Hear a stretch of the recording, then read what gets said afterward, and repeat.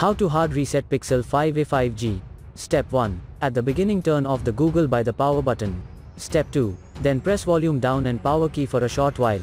Step 3. Release all the buttons when the Google logo pops up.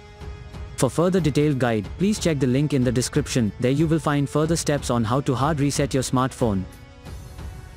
For further detailed guide, please check the link in the description. There you will find further steps on how to hard reset your smartphone. For further detailed guide, please check the link in the description. There you will find further steps on how to hard reset your smartphone.